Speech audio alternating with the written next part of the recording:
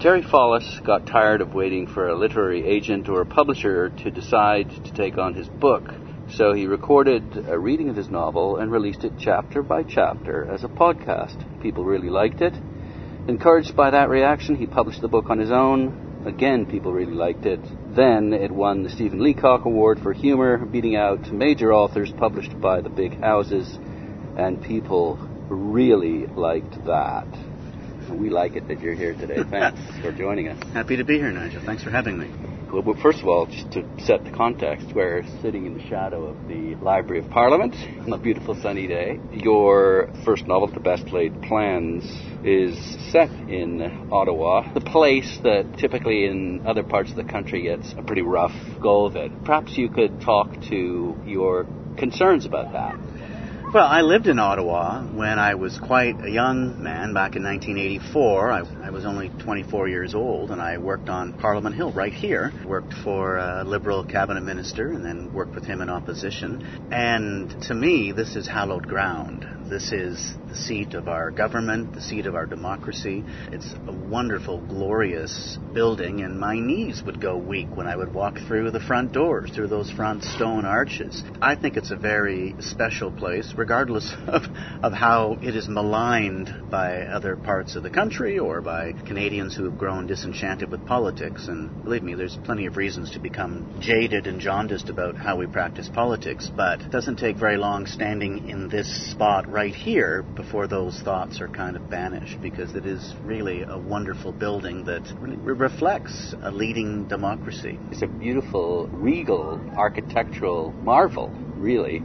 But the hijinks that go on inside its walls bring up the opposite. Yes, it kind of belies the glory of the building, which is unfortunate, but I think it's just how our politics has developed over the years. We've followed the lead of the United States. We've become much more partisan and nasty and personal and vitriolic, and the sense of respect that used to be shared across the floor of the House of Commons seems to have fallen away, and I certainly regret that. I wonder whether it would have happened much faster had it not been unfolding in this wonderful building. So maybe it's actually been a mitigating factor. I hope that will get turned around as Canadians decide we're not going to put up with this kind of behavior anymore. And in a way, that's what the book takes a look at, is the state of politics, and it tries to shine a light on the problems we have in politics and perhaps to illuminate a path that might take us out of the what I think of as the dark ages of uber partisan politics and into a better state of the world. When it does get turned around, this remains a wonderful place to house our democracy. Canadians coming here and seeing it, what do you hope that might inspire in people who visit and pilgrimage to this place?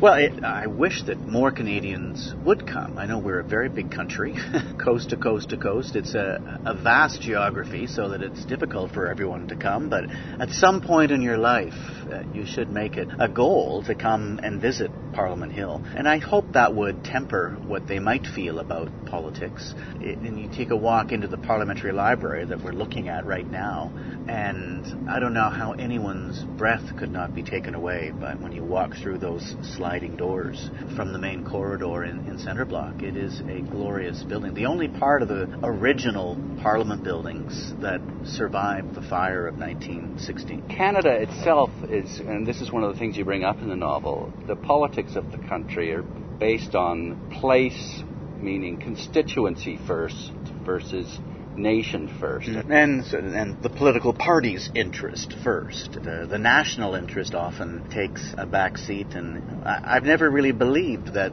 the national interest is the sum of each constituency's interest. I think it's larger than that. Part of our obligation as citizens is to put the country first rather than our own personal interests, and that plays out in the novel, and it plays out in politics, local politics, every day when you decide where you're going to build certain things or where you're going to put a dump or something like that. All of that comes into play, this NIMBY syndrome that we suffer. So I hope the book tries to remind people that the national interest ought to be at the top of our list of priorities. And sometimes that means sacrifices. But that's the price you pay for living in one of the best countries with the leading advanced democracies in the world. One of the topics of concern right now among the literary community is the manner in which Library and Archives has been treated. The cutbacks have been crippling, to quote a number of leading archivists. And part of the concern there is that partisan politics has played a role by taking money from an arm's-length organization whose job is to present Canadian history as objectively as it can be presented, to promoting events in Canadian history that may work in with the agenda of the political party in power. I'm thinking of the War of 1812, for example, and for the celebrations of World War I. I think it's very unfortunate that the Archives of Canada doesn't get the resources it needs, because I guess it's a bit of a cliche, but we really have to understand our history. It's essential, I think, to charting a course for our future, to know where we've come from. To know the mistakes we've made. Yeah, to put some historical context around events that have shaped the country.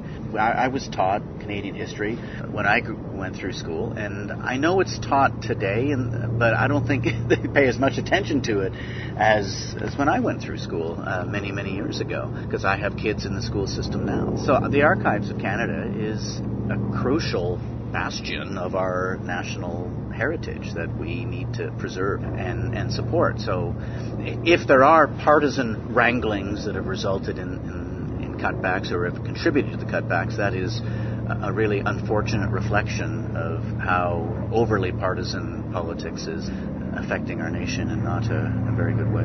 In recent conversations with authors and talking to them about place from the perspective of the literary tourist, Jane Urquhart, many of her novels are a direct result of her imagination, obviously, but the time she spent in archives.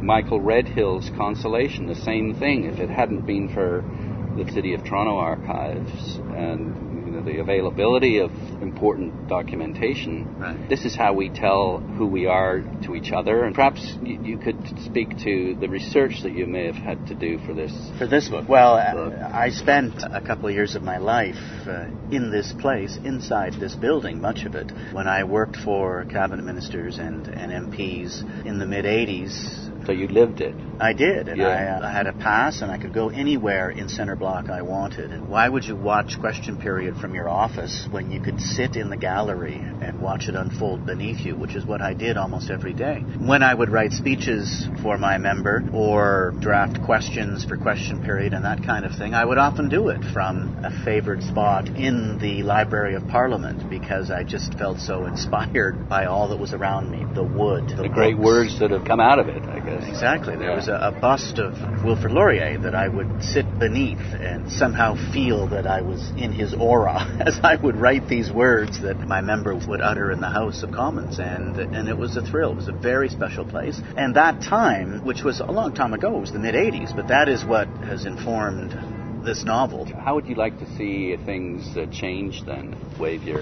In effect, you have waved a wand. Yes, that's your what the book. book is. Yes. Well, I would really like to see leaders and parties putting the country first. I would like to see an end to attack ads and the deeply personal politics that seems to drive campaigns these days. I would like opposition parties to reconsider what it means to be an opposition party. And despite its name, which is not a great name for it because it seems to imbue it with a sense of opposition by its very name, I don't think opposition parties are there simply to oppose. I think they're there to consider carefully, to weigh, to hold the government to account, to support that which is worthy of support, and to oppose that which earns their disdain. To improve legislation. Yes. It is not simply to reject it out of hand simply because they weren't the party that presented it before the House. And I'd like politicians to think less about the 4-year electoral horizon and more about the very long-term issues that affect the country that can't be solved in one electoral mandate, but the hard, heavy lifting needs to start. So if that's going to happen, it's going to require some particularly enlightened leaders spurred on by a more informed, more engaged electorate who have decided that they don't like politics the way it's practiced now. I think it's only the combination of those two that is going to start to turn this ship around, because we've got 150 years of inertia and momentum behind how we practice politics. And it's not an easy fix. It's going to be a slow change. The voters have to be part of that and have to get engaged. And our voting rates in this country have been on a steady decline since the 1960s. In the early 1960s, 85% of eligible voters would cast a ballot, their ballot in the election, and now we're below 60%. So I think Canadians need to get more engaged and assume responsibility. I think that's their obligation of being citizens here. Yeah, connected to being a good citizen is knowledge of your own history. Yes. Perhaps if more Canadians had known that a majority government isn't necessarily the way to get things done in Ottawa, like Stephen Harper repeatedly told the electorate during the last election, and that Pearson's government, a minority, brought in so many fundamental programs while in minority, maybe we wouldn't be having this conversation about cutbacks with archives particularly. No, I think that's a very good point. Now, I think it's probably true that back then the spirit of compromise and mutual respect that seemed to exist among our political parties made that a little easier. But nevertheless, I think you could make a very strong argument that minority government is not necessarily a bad state of affairs as far as advancing public policy is concerned and tackling some of the national issues that we confront. Well, the other thing, too, with a majority government, it almost invites disdain of institutions because they don't necessarily have to go and work through the House, do they? They just say, you know what, fine, blabber on all you want, we're going to pass it anyway. That's exactly right. And in the House, that's what it means to have a majority, is that you can do that. And I think Canadians are perhaps kind of wily about these things, and I think they elect minority governments when they worry about democracy being overrun by a heavy majority where you don't necessarily have to respect the traditions of the House and all that has made this country great. Just in closing, what do you hope that people will take away from your book? The main message I think you've already delivered. Yep. What can Canadians do then to follow your advice? I think the most important thing they can do is to have some hope in the future of their democracy and to recognize that if they are unhappy with what unfolds on their TV screens at night on the news when they see how politicians are playing politics in this country, that the response ought not to be to turn away from democracy. In fact, quite the opposite, is to turn towards it. And it's to step up and get engaged and demand a higher standard from our elected officials. And when those pollsters call, letting them know that we don't want to hear politicians talking about their opponents in such a negative way. We want to hear what they're going to present and what they're going to do, changes they're going to make to further our democracy. So I think there's a role for every Canadian to play, but it means getting engaged. I sort of think we have suffered from the apathy of affluence in this country. We're a wealthy nation. When we turn on the hot water in the morning, hot water comes out of the tap. When we put our garbage on the street on Wednesday mornings, it's picked up when we come home. There is not always a lot of incentive for us to engage in public affairs and public policy debates and politics and democracy because things seem to work pretty well. But I think it's perhaps more fragile than we might think. And if we just ignore it and let it unfold without our engagement, without our involvement, without our interest, it may fall away quickly. And again, coming to this place, Parliament Hill, and just taking it in, and I think it does have a reinforcing effect on what we need to protect and what we need to demand of our politicians. I agree. This building stands here and is not going to go. It's not going anywhere. It's not to be moved. It will always be, as far as I'm concerned, the seat of our government. And Laurier stood in these halls. Sir John A. Macdonald stood in these halls. And they formed this country. So whoever's going through its halls these days, and whether they are being respectful of the House's traditions, or democracy's traditions, they're going to pass through it and out the other side at some point, and a new crop of politicians will fill these halls and fill the House of Commons. So I think this stands as continuing hope, because it's always going to be here. Mm-hmm. It will outlast the politicians that we perhaps don't think kindly of. and will still be here when those who we hope will guide us into the next century. It'll still be here, and that's good news. So I think it is a very special place and serves a purpose because it is an anchor. It anchors our democracy.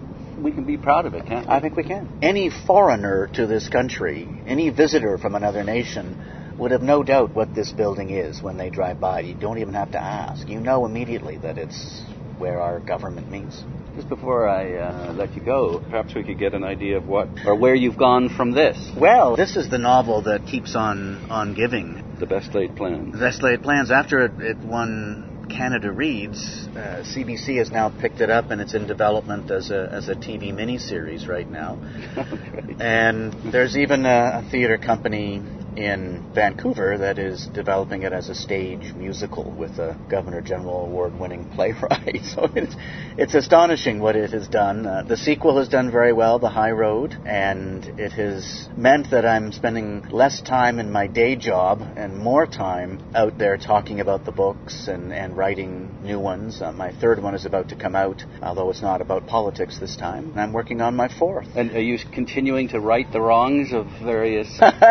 Well, I like to think of them as satire, not just as comedy. Comedy makes you laugh. Satire makes you laugh, but if it's working well, it ought to make you think. So I'm taking a look at Canada-U.S. relations in a way in my third novel, and how we view senior citizens is another topic, another social challenge I take a look at. And it's a lot. I think people will enjoy it. If you enjoyed the first two novels, I may be a one-trick pony, because I think that sort of feels the same to read the third one, even though they're new characters in a different story altogether. But I hope people enjoy them. Great. Well, thank you very much for taking the time to talk with us. Pleasure, Nigel. Thanks for having me. I've been speaking with Terry Fallis, who is the author of The Best Laid Plans, published by McClellan & Stewart, a Douglas Gibson book.